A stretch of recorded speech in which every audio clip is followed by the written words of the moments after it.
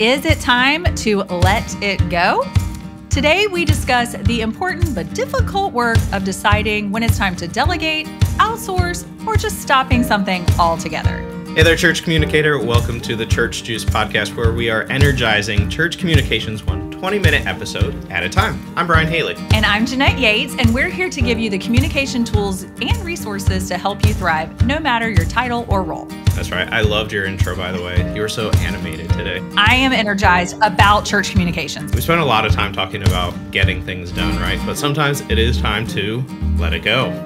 Or sometimes we need to learn how to delegate. So today we're talking a little bit more about delegating, about outsourcing, or even stopping some of those projects that church communicators have to do on a regular basis. So I'm excited about this conversation because, like you said in the intro, Jeanette, this is a difficult conversation to have sometimes, especially if you're part of a team, like you're not just doing everything yourself. But it is important, and it does help us grow professionally. It helps our ministries, knowing when to delegate something, when we need to do it ourselves, when we need to outsource, what that looks like, or even when we need to stop something. So let's dive in. So the first thing I think we decided that we wanted to talk about is how do you even know where to begin with delegate? Because in order to know what to delegate, you actually have to know what you're doing. There's a lot on your plate, but when was the last time you actually wrote it all down, organized it? And so that is the first thing that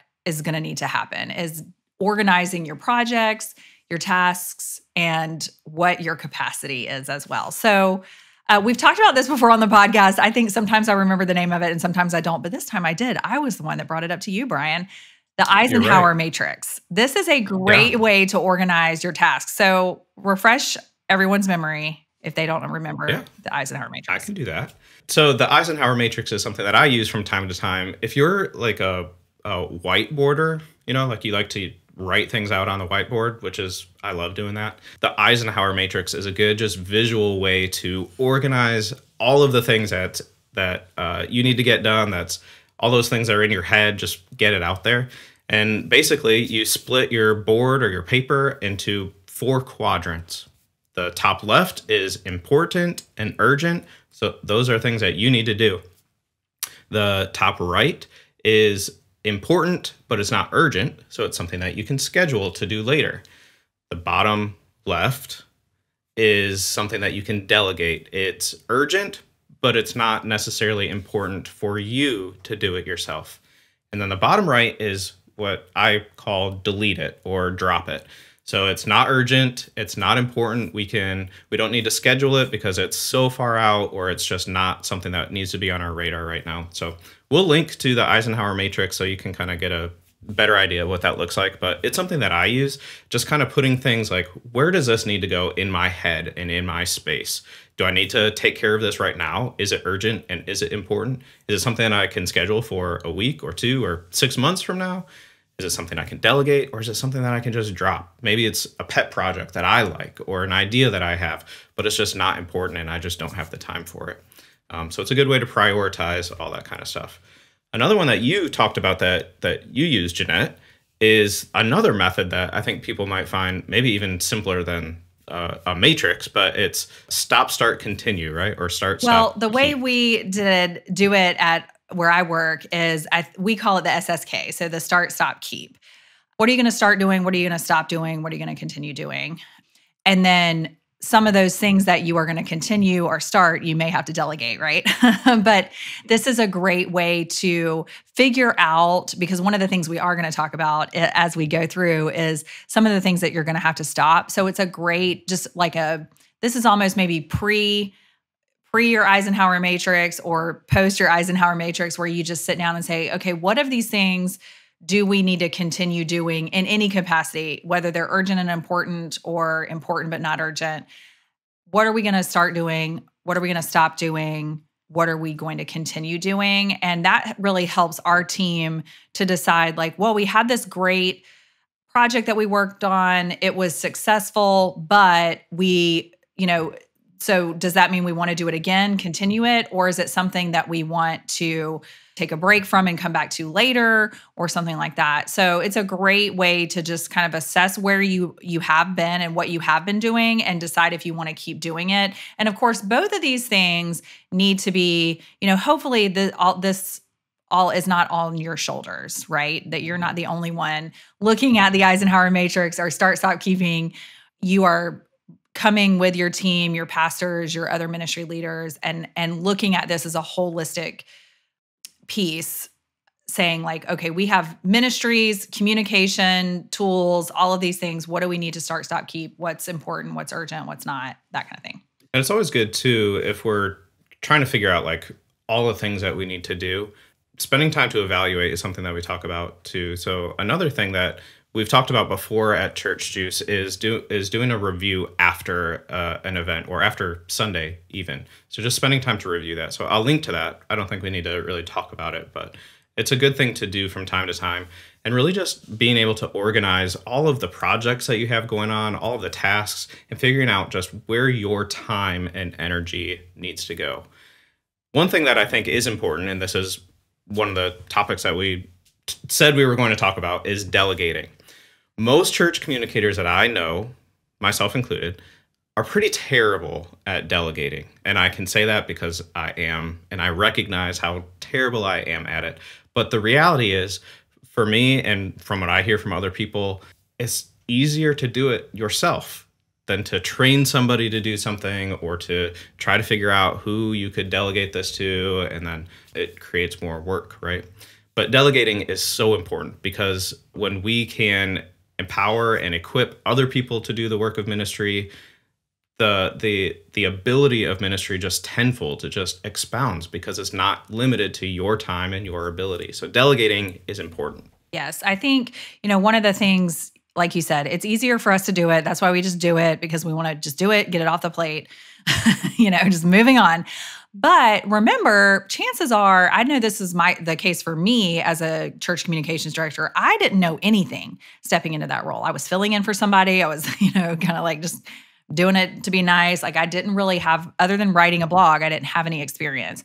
And so I had to learn all of the things. And so if you're capable of learning something, chances are someone else is as well. So yes, just like you had to learn it, someone else is going to have to learn it. But it's okay to ask somebody to learn something new.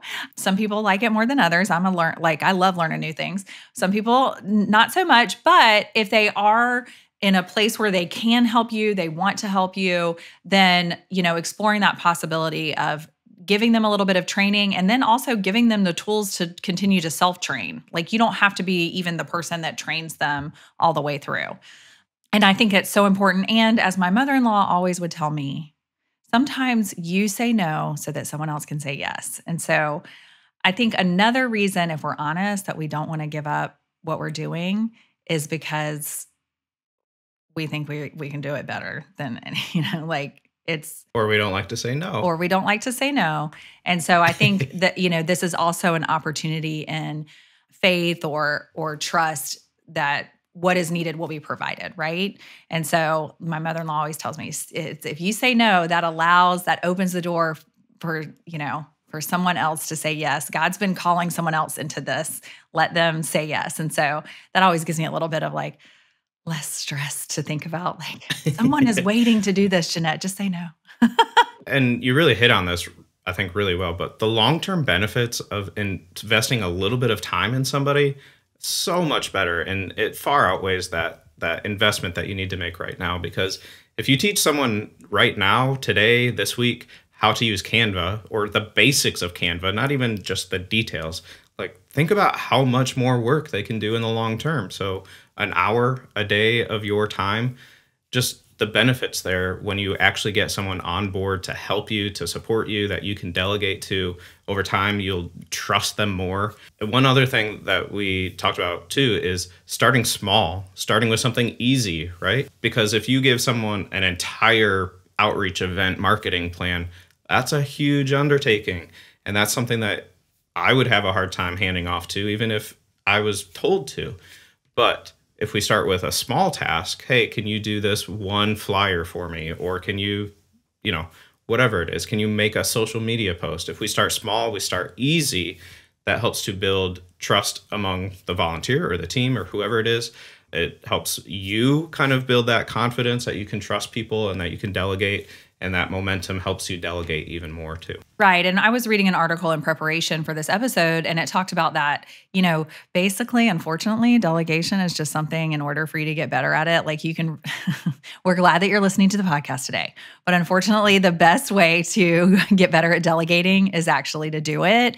And so when you start with something easy and practice, you're building up that delegating muscle. I guess my fitness background's coming in here a little bit, but you're developing that ability to delegate, and then you can do it with things that are bigger or harder for you to delegate. Yeah. And if someone is coming to you and says, hey, how can I help you? Like before we started recording, Jeanette, you and I were talking about a conversation that you had with somebody where someone came up to them, offered to help, and that communicator, that communications person was like, I could use help with my laundry, right. But my communication stuff, that's kind of my area. Yeah.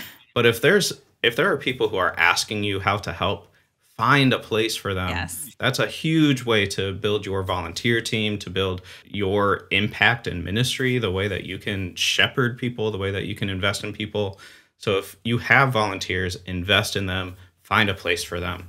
And that's where delegation comes in huge, I think, too. Yes. All right. So not everything can be delegated. Sometimes we don't have the skills or the people to delegate projects to. Mm-hmm. So sometimes it is better to outsource. But that can be a difficult conversation to have with the people who approve spending money sometimes, right? It's not always easy to say, hey, we've been doing this in-house forever, since the start of the church. We've been making our own bulletin, but I don't have the time, or I don't have the skills, or we just don't have the resources for this. So we need to pay X amount to have someone else do it. That's a tough one to choose sometimes. But outsourcing can have a lot of benefits too. Knowing when to outsource or how to outsource is always a difficult but important conversation to have, and realizing where your needs and skills and lack of skills or people, that's important. And so outsourcing should be an option.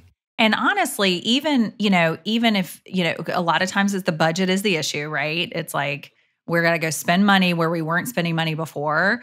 But remember that your time is money. And so if you're having to spend all day, because I know I've talked about this on this podcast before and others, like I will mess up a Canva template if you give me enough time in there.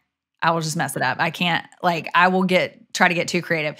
So I end up spending a lot of time either getting sidetracked or playing around or messing something up and having to fix it, when someone else could literally do it in 5 minutes, which opens me up to do other ministry communications things, right? And so, sometimes you have to spend money elsewhere so that you are taking that off your plate so that you can do other things. Maybe if you're stop, keeping, maybe if you're starting something, something else can be there. Or, maybe you could just spend more time on on blog writing or other things that, that your church finds valuable in the communication space. So, I think also that's something to think about too, is it's going to end up saving money a lot of times if you think about it in how your time is also money and how they're paying you. But if you could get a lot more done if you weren't, sidetracked in Canva like I am.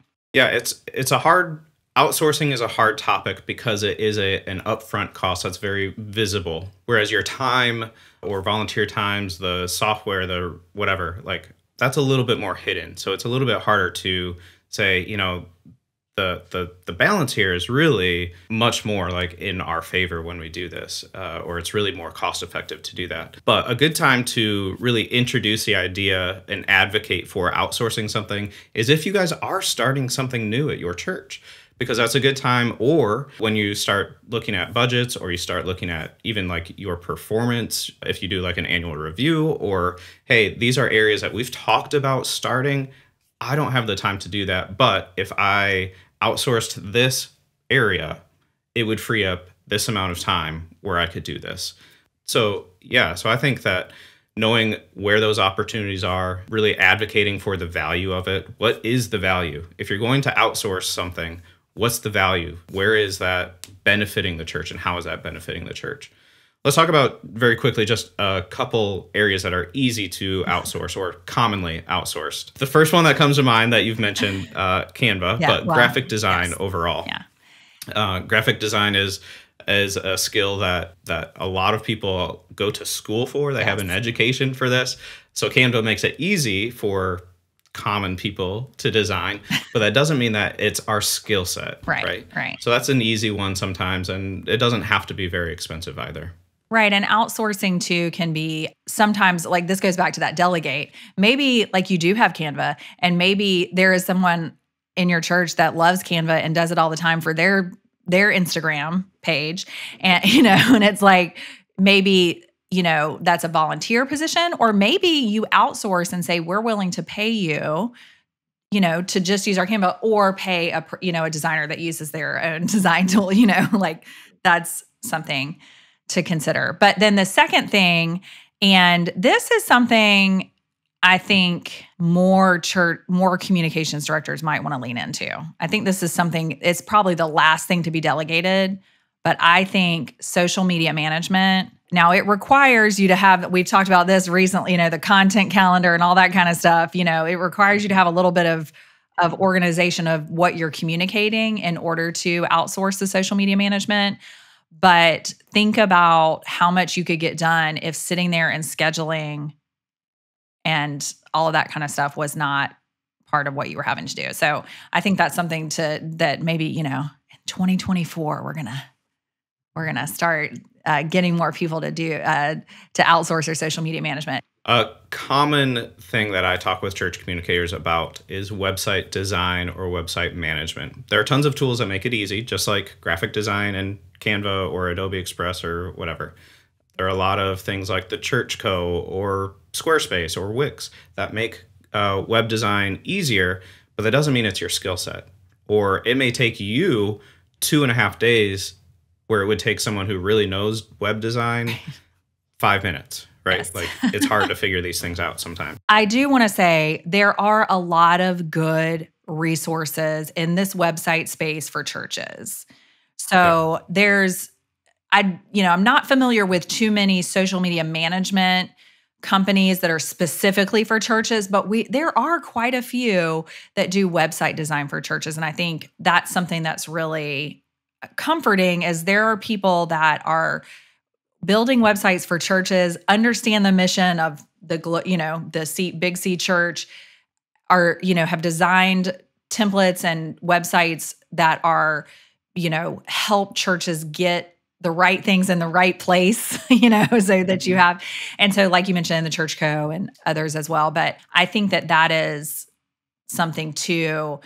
I know churches that have spent tens of thousands of dollars on a website that just sat there for years because they had somebody build them a website from scratch.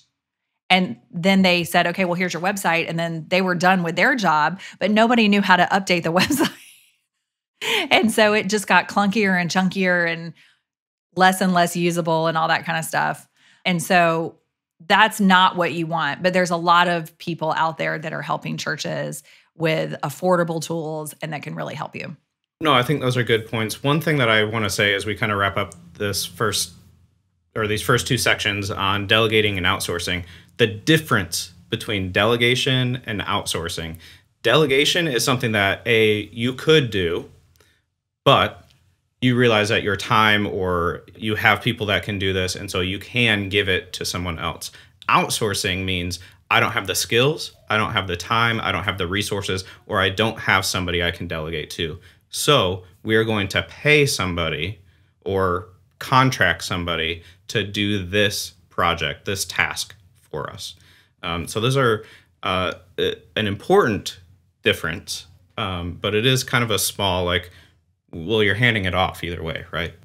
Stopping something that we've done for a long time is difficult. Even stopping something that we started because you just put a ton of resources, your time and energy into creating this thing, and realize that it doesn't really work, or it doesn't work for your audience. And so stopping is a difficult area to have conversations with. And for church communicators, often we aren't the ones that are making the decisions to start or stop something, right? But within your area of ministry, we can have those conversations about what we can start, what we can stop, because you also have time, you also have boundaries, I hope.